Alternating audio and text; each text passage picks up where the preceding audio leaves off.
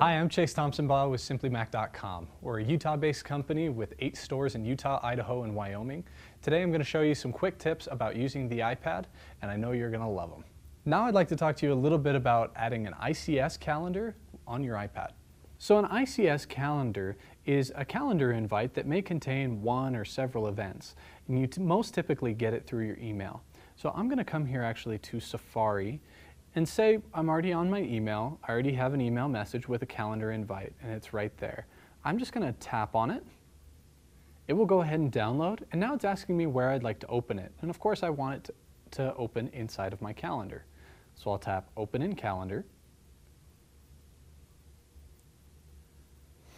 And you'll see that my calendar has now picked that up, and I can go ahead and say, all right, I want to add this. I'm just going to tap Done. So there it is, right there. Pick up the kids, soccer practice, don't be late, exactly as it was sent to me.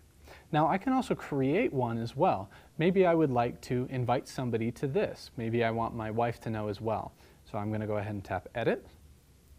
And here in the list of event items, I have a section called Invitees. If I tap that, I can go ahead and type in an email address or somebody's name. I'm just going to go ahead and type in Becky here. And there we have it. We have my wife added. I can go ahead and tap Done, and iCal will send out an email and add her to that list. Again, I'm Chase Thompson-Baugh, and we've just showed you how to add an ICS calendar on the iPad.